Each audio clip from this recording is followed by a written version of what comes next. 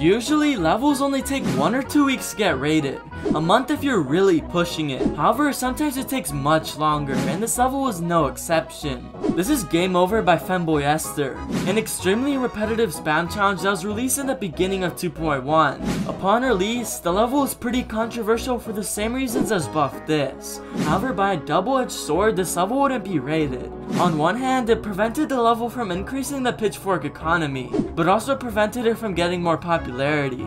However, you would think that since it was released by such a popular figure, it would get rated, but sadly no. Over the next few months, the level is a symbol for unrated levels, similar to Acropolis, until a few days ago where out of nowhere it would be rated.